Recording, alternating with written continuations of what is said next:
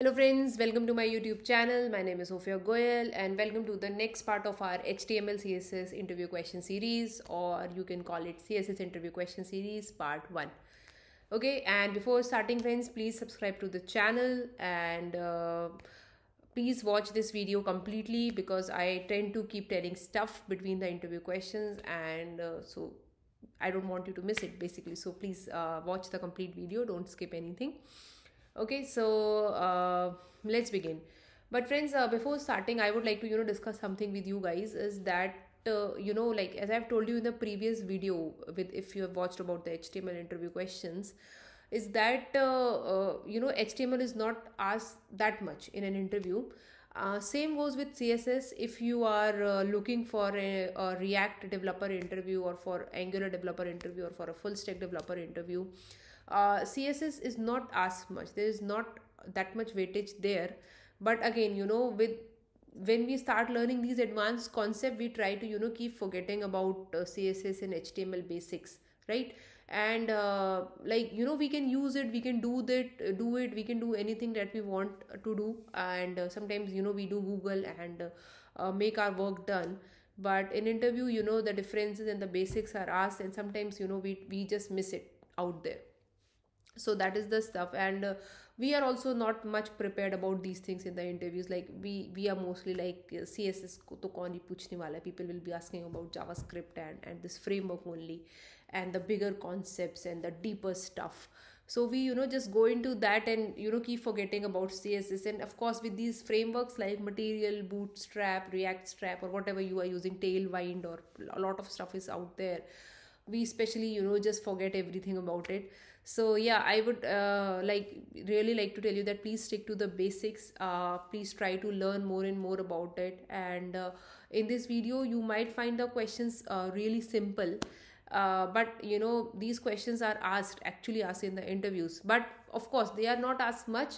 But there could be, I think there could be two type of people who ask it. First are the ones who are really obsessed with you knowing each and everything in front end. Like if the person is taking a front end interview, they really want you to know HTML, CSS, JavaScript, React, and maybe Redux, Storybook, whatever is there. They just want you to know each and everything, especially the basic stuff. And the second kind of people are there in the interviews. Like there are some companies which ask them to rate the candidate on the basis of each and every technology. So there it becomes mandatory to judge you on the basis of everything. And it has happened to me as well. I was not willing to ask CSS questions, but I had to rate the person. So in the end of the interview, what used to happen is, like, I used to ask 2-3 questions of HTML and 2-3 questions of CSS. But the thing is, these becomes the deciding factors then, because if you fail in that, or if you are not able to tell these very basic questions there, and if you have done excel in the whole interview, you will be rejected for sure. So in these questions, they could look really simple to you, but I would really request you to please go through each and every of these questions, and feel free to pause the video in between and think about the answer, like whether you know it properly or not. And I will also tell you about, in between, 1 or 2 questions will be there. I'll tell you like what is our thought process and mentality with that question, and how do we mess up with that question in the interview eventually. Okay, so let's begin with the first question. The first question is very basic and very simple. Explain the box model. Like, what is the box model, how does it work? Okay. And then there could be a follow-up question. The interview could tell you about, like, there is a div with this height and width, and there is this padding on this margin on this, and then there is this border there. So what will be the total space that this div is occupying? And another question could be, is outline a part of box model? Is border a part of box model? Okay.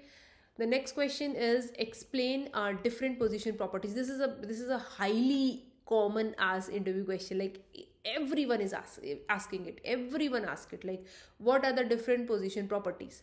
And even if you manage to tell it somehow, then there could be different questions, like different type of questions. Like, what is the difference between position, relative, and absolute? What is the difference between fixed and sticky? Or it could be something like, if you want an element to stick on the page even if the page scrolls, how you're going to do it. So there could be different questions around it.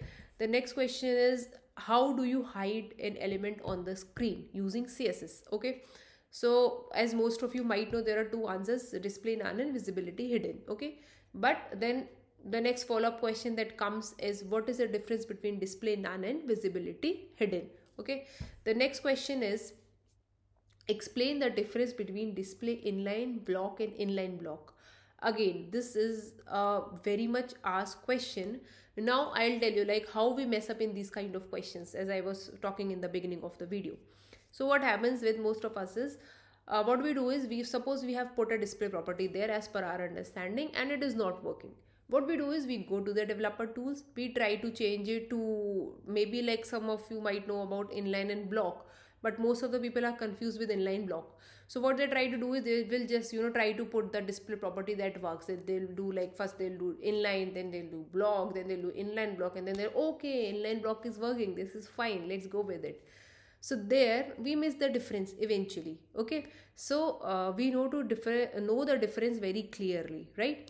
The next question is, what are pseudo elements and pseudo classes in CSS? So with the colon and the double colons we write the stuff, so that is the pseudo element and pseudo classes, but we should know the use of it and like what is that exactly. Okay, next question is, what are different type of CSS selectors? Okay, then if you can tell a few, obviously everybody cannot remember all of them, then there could be like these follow-up questions like, how do you select an immediate sibling of a div element, or a p tag which is immediate sibling of div, or how can you select all the p's which are all the para tags which are the child of that div element.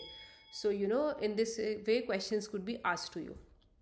The next question is, this question friends is very important if you are giving interview from a designer perspective, like if you will be doing more of the CSS stuff. Okay, so this is like, what is specificity and how to calculate it? Okay, so if you know CSS, you must have heard about specificity. Maybe you know it, you don't know the name. Okay, again there could be a related question to this, like there is a div which has a id so and so, the id has the background color set as green.